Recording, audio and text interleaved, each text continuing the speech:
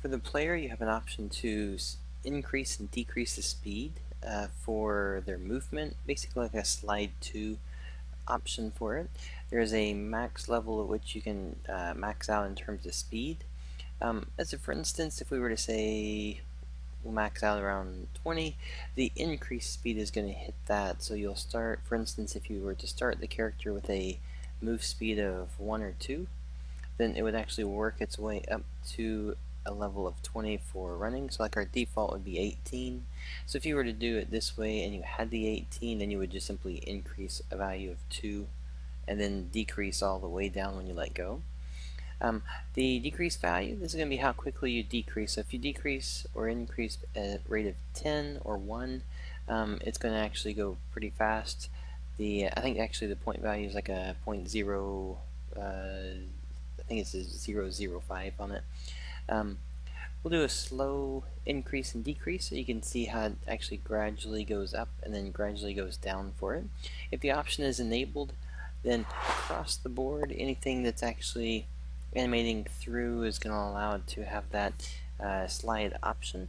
The movement, though, is the only one that's going to have an animation override on it. So for instance, the slow down, so if you were to move and then you let go, you're going to have a slow down option. So this can simulate ice, it can simulate a character stopping. You can do a quicker slowdown to look like a 2 or 3 step stop before he finishes.